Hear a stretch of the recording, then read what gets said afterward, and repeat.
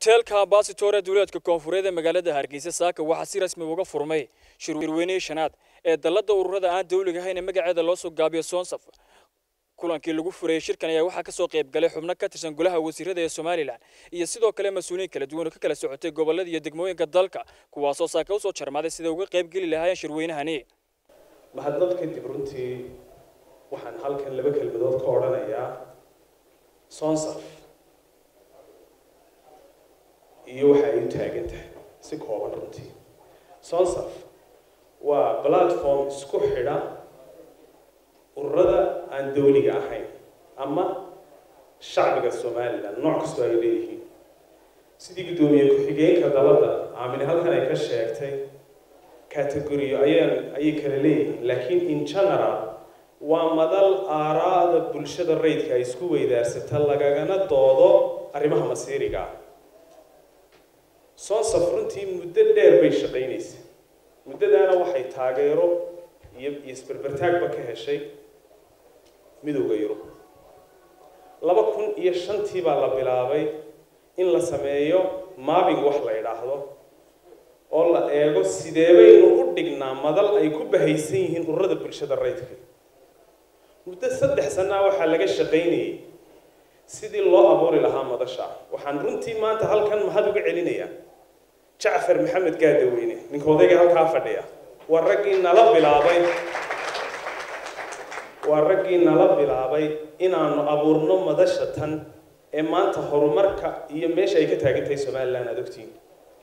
2008 ayay suurto gashay shirkii ugu horeeyay ee ay Sonsaf yeelatay shirka waxa gudoomiye loogu doortay Amina Faarax Caarshe oo maanta gudoomiye ku-xigeenka hadda ah muddo 10 sano oo Sonsaf ay soo jirtay waxyaalo badan ay bulshada u qabatay waxay ururisay codkii bulshada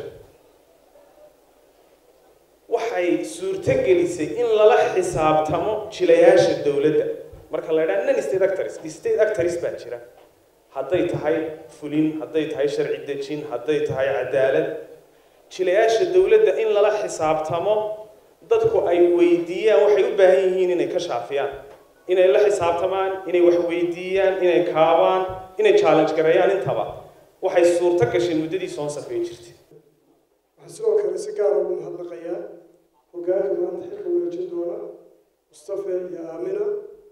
iyo Maxamed Saciid iyo tiimkooda la shaqeeya waxay iyagana si aan hagar lahayn noola shaqeeyay oo mahadan qaybta koowaad kale secretariatka hogaamiye Maxamed Barwaani iyo tiimkiisa dhamaantii waxaan idin leenahay aad iyo aad baad ugu mahadsantihiin taageeradii iyo garab istaagii iyo informationkii iyo wixii aad na siiseen muddadii aan ku jirnay qabanqaabada waxaan leeyahay ma guuleysteen la'aantiin haddii aydan soo garab istaagin haddaydan waxaan u baahanahay nala qaban haddaydan waqti dheeraada iyo time dheeraada siinin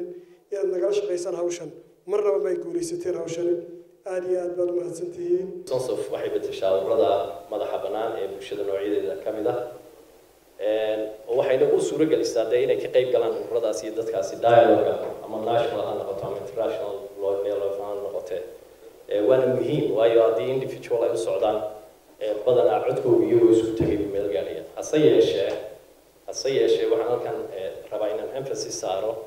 xubnaha aan rabin for example umbrella nooca inay ka mid noqdaan ee civil society-ga in iyaga codkooda la maqlo lana tixgeliyo oo aanay noqon umbrella weyn ama urur weyn kaliya inuu matalo soo dimuqraatiga oo dhacsaasi ku haboon tahay marka inaan taa emphasis ka saaro weeyaan madasha bilan si Dooratey iyadoo aan marka kale la arko marka kale buuqba ka yimaadeen idinka si fiican oo bilaa tuxaan arday jeer si Dooratey waana u hambalyeeynaya gudoomiyaha iyo xubnihi hore boorka ka sii tagay Mustafa Saciid iyo tiimkiisina waana u hambalyeeynaya sida fiican ay u sii macsalaameeyeen iyagoo barkood ku jiro boorka si fiican u sii macsalaameeyeen inay u soo sameeyeen u soo diyaariyeen waxaan u hambalyeeynaya tiimka cusub Anwar iyo lawyerkii iyo dhammaantoodba waxaan leeyahay idinkana soo dhawaada marka ugu horeysa ururada civil society-ga waxay abuurmeen waqtigii ay burburtay ama ay meesha ka baxday dawladii dhexe ee Soomaaliya loo oran jiray waqtigaas runtii intii ka dambeysay hay'adaha localka ah NGOs-ka waxay qayb weyn ka qaateen guud ahaanba nolosha bulshada reer Somaliland oo aan oran karo waxay gaarsiiyeen wax fara badan oo aanay la'aantood suuragaleen marka sidaa loo eego aad iyo aad baad ugu mahadsantihiin balse waqtigan maanta aynu joognay rubuc qarni aynu dhaafnay Somaliland waa qaran isku tashaday oo madax bannaan markaana leh milkihii iyo maamuuskii dowladnimo runtii una baahan in aad kala shaqaysaan wax kasta oo ay dowladdu iyadu awoodeeda tahay iyadoo oo idinkana idinku garab taagan inaad gaarsiisaan waxyaabaha loo baahan yahay positionada ku habboon ama aanay gaari karin run ahaantii Sonsaf markaan soo laabto waxay qabataa wax fara badan oo dimuqraadiyaddu qayb ka tahay